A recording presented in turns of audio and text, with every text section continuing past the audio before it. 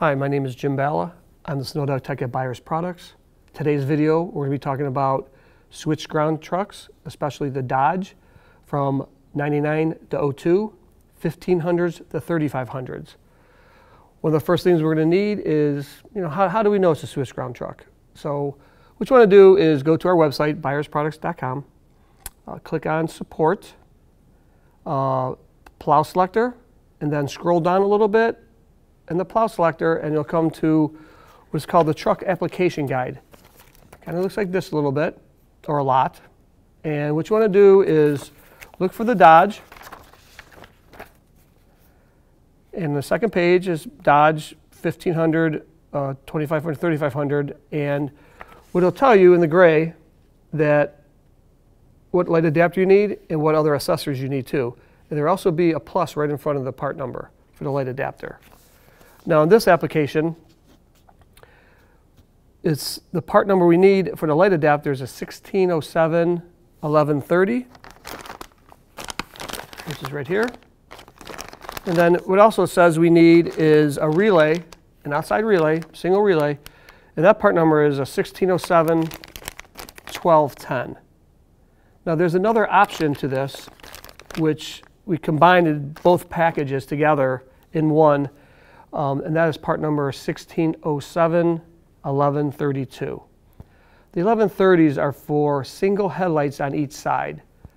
The other part number that you might have or might need will be part number 1607 1120, and that'd be a truck that has two lights on each side, one for high beam, one for low beam. And that's usually the sports model, but we'll do that video another time.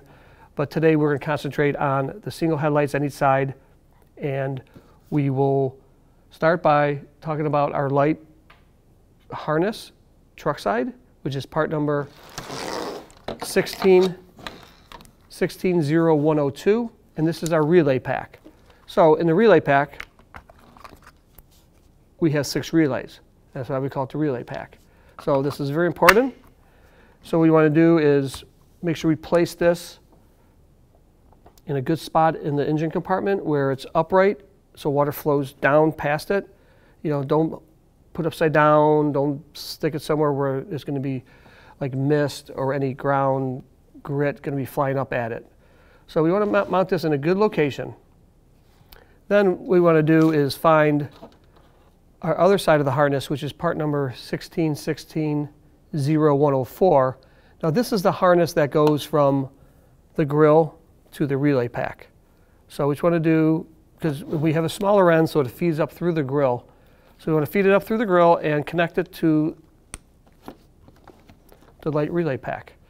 So once that's connected, what you want to do is about 2 inches away on the 1616 0104, we want to peel back the loom. I said it's about 2 inches away from the connection. I'm going to peel back the loom, and what you're looking for is a white with a black tracer wire with a spade connector on it. And the spade connector, they're kind of like blue, kind of nice looking, so you'll find it really quick. And what you want to do, you want to separate them. So you have a wire actually going back to the relay box, and then you have a wire that goes out to the grill. What you want to do is take your orange wire coming from the relay box, and you want to attach it to the wire that actually goes back into the relay box. So you're actually looping it back in. Then what you want to do is take the power wire coming from the control harness, which is part number 160302. Now this is the power wire, the red and white wire, that goes all the way back into the fuse box where you pick up your switched power from. And you want to connect that wire to the other side so then it goes down toward the grill. You also have 2 wires here that are purple. These are your turn signals. You just want to connect them to the other side of the harness. So you have that. Now if your turn signals are opposite from your truck, all you have to do is just swap them right here, and then you'll be good. So now the next thing we want to do is connect the relay. Again, the part number is a 1607 1210. So I'm just going to open this up.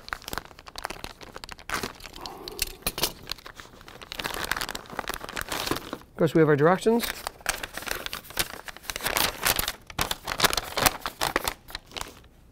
Right down there. And our relay. So this is what our relay looks like. It's already pre-wired.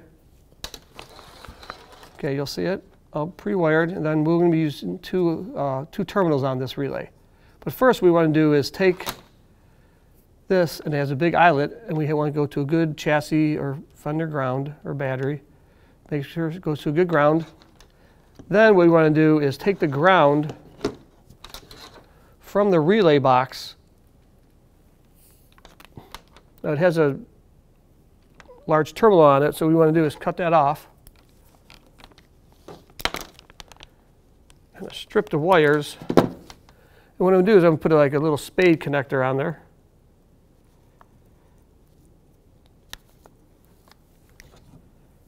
Crimp it down.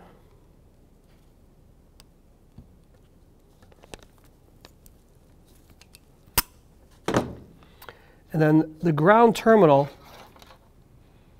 will go to terminal on the relay. Now on the instructions, it'll show you where to put it. So our ground will go to pin 87, which is right on the side here. So that's where the ground goes. Now the next terminal up top here, because we have to power the relay up. So that terminal, we want to run power to. So you're going to need an extra wire. And this red wire here we're going to use. And this wire has to go to pin 85, which is on top.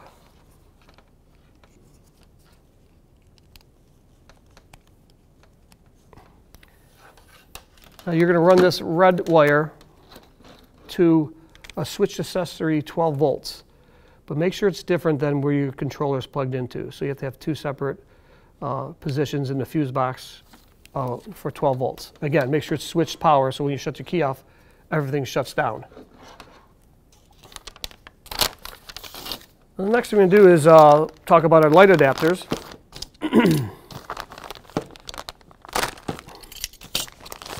Cut one open, pull it out. Again, this is part number 1607 1130. What you want to do is you have two harnesses running from the relay box. One is A, it says A on it, one is B. Usually A is the battery side, it's a shorter side, and B is the longer side because you got to go from the battery side across the truck to the other headlight. So what you want to do is go behind the headlight, unplug the harness off, the OEM harness off the headlight. And what you want to do is plug our harness in and then plug the OEM harness in the other side of our harness. So it goes, this will go in between that. Then you have a purple wire. That's your turn signal wires. You want to tap into the turn signal wire down by the headlights. And finally, we have a brown wire on our light adapters, and that is going to go to ground.